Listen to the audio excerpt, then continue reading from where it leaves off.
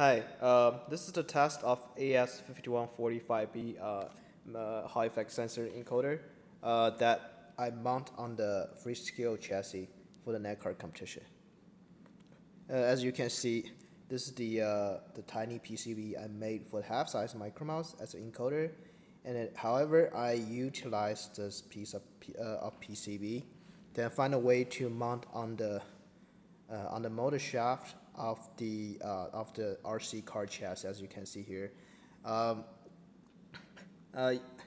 this part is the mount that I associate with this tiny PCB and the chassis itself. And this part is 3D printed, by the way.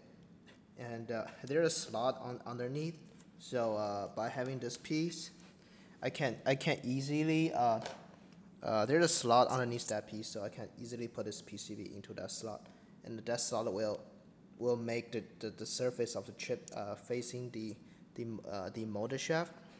The motor shaft, and I put in magnets on the motor shaft.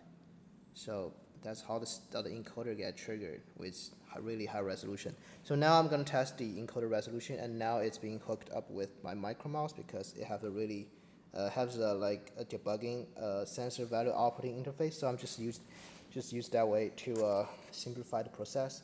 And now I'm going to just spin the wheel, see how much resolution there are, and let's go screen. As you can see, the most right column indicates how much the encoder resolution changed. So now I'm going to make one wheel revolution, see how much encoder values there are. So now is 567. So I'm going to spin for like one revolution, like here. Let's go back.